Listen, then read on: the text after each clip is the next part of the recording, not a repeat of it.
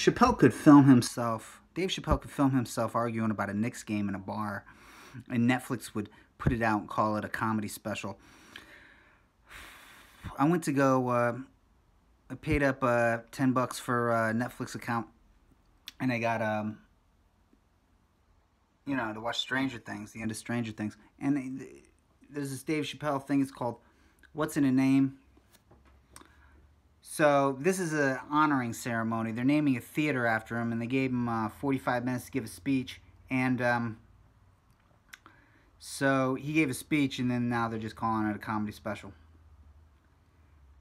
Literally no jokes. I guess he ran out of material because now he's being self-serious yet again. Big surprise. The most self-serious comedian, along with Hannah Gatsby, that there is. You might remember that last year, Chappelle got into a fight with some students. This is at that school. Some 16-year-old kid owned him and told him he was childish. And Chappelle responded by being childish. He started claiming that he was better than any performer. It's a performing arts school, and he claimed he was better than all of them put together. He's a grown man yelling at kids. So this is his response to that. And something.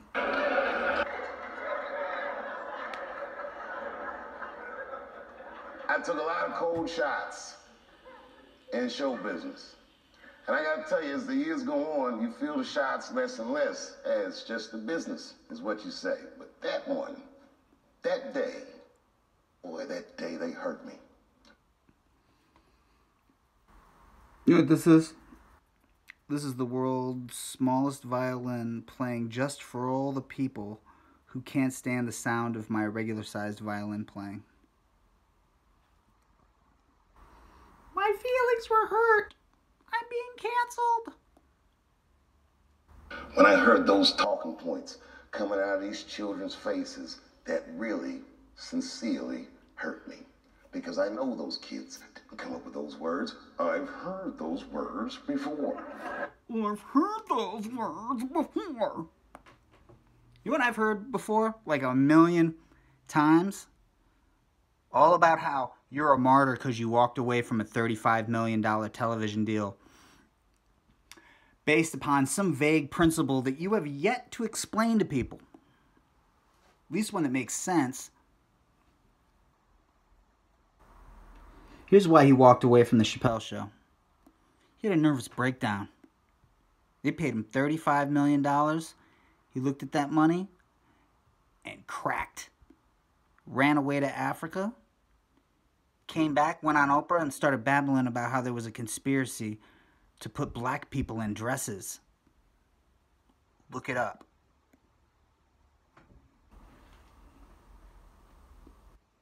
But I gotta hear every special about how you're a man of integrity because you walked away from a $35 million television deal, just like Jesus.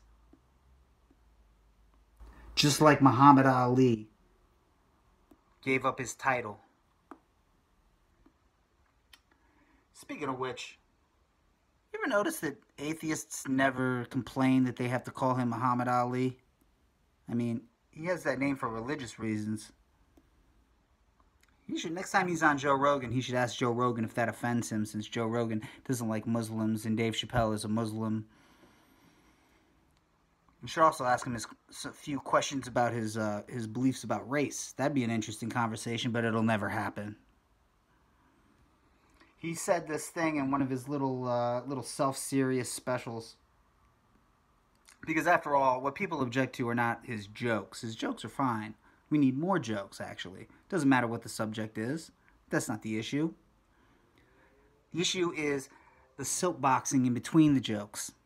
The little bullshit, faux deep statements that sound like bad slam poetry that have no logic to them. I'll give you an example. Why was it easier for Caitlyn Jenner to change her name than it was for Muhammad Ali to change his? Well, It was 1965, Dave. That's how time works. People evolve.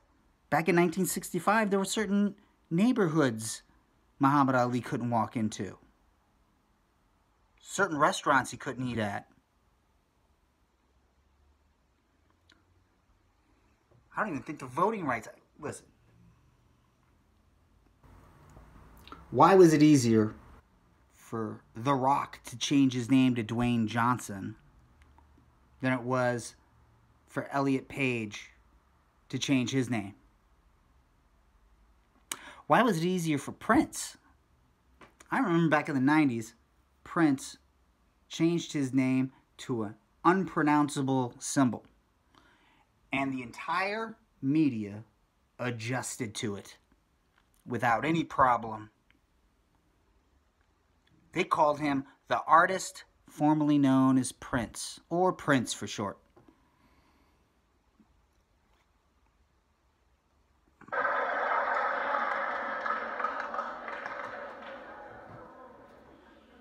The more you say I can't say something, the more urgent it is for me to say it. And it has nothing to do with what... So you're a child.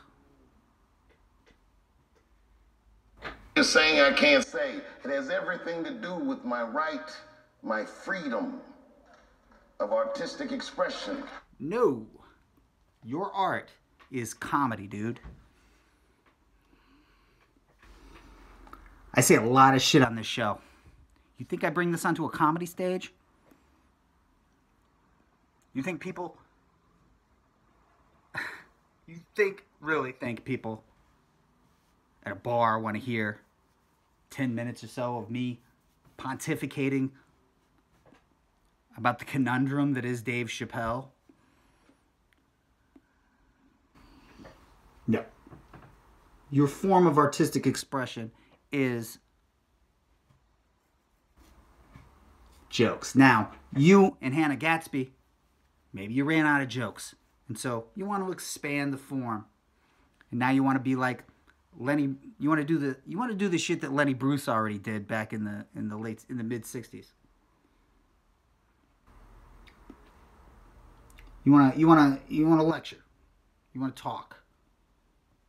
You, and I'm judging from the quotations of James Baldwin that I've heard you give in similar speeches, you want to be James Baldwin. You want to be seen as a serious person, a deep thinker, a modern-day philosopher. Well, first of all, that ain't going to happen, buddy. Your obsession with trans people has destroyed any credibility of rational intellectualism that you hope to express. You're about as much of an intellectual as Jordan Peterson, and by the way, when's that meetup going to happen? Please. The internet will explode. Every leftist on YouTube will come in their pants at the stupidity that comes out of that conversation. You think of yourself as a James Baldwin. But here's the thing about James Baldwin. James Baldwin debated people. James Baldwin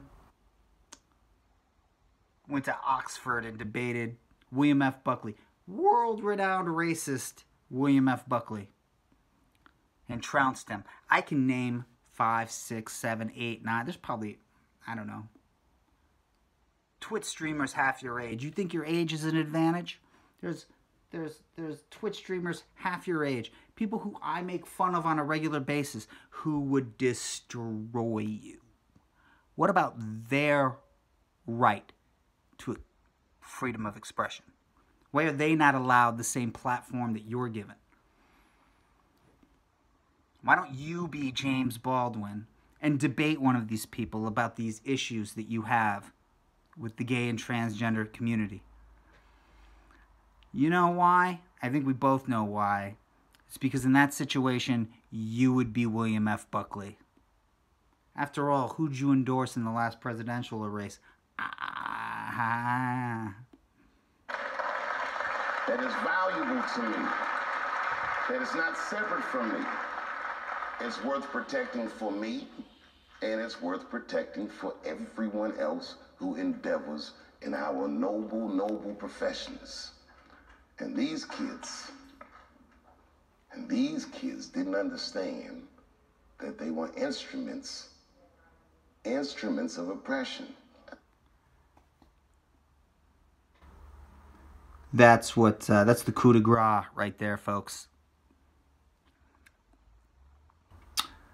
Instruments of oppression are the endless laws that are being passed against transgender people and gay people soon enough. They're coming after gay marriage. And we both know that Dave Chappelle has a problem with gay people. On his special, there was a scenario where he said the F word, the F slur for gay people. Can't say it on the channel. So the F slur for gay people, and they told Dave Chappelle he couldn't say that. And he goes, but you let me say the N word, and that's because he goes, well, you're not gay, but you are black. He goes, yeah, but I'm not an N word. That's what I'm talking about. That's not a joke. That's a blatant attempt to say something of substance that in reality, when you analyze it, is barely ankle deep and is actually more revealing than he wants to be, because he wants to claim he's not a homophobe. But in his mind, not all black people are N-words, but all gay people are F-words. Instruments of oppression. Maybe these kids think of you as an instrument of oppression. I think they made that abundantly clear that some of them do. Why not give them the opportunity to debate you in public? What are you scared of, dude? You're so confident that you're this modern day philosopher. You seem to think that your ability to be funny translates in your ability to know everything. Man up, dude. Man up. You're a man, aren't you?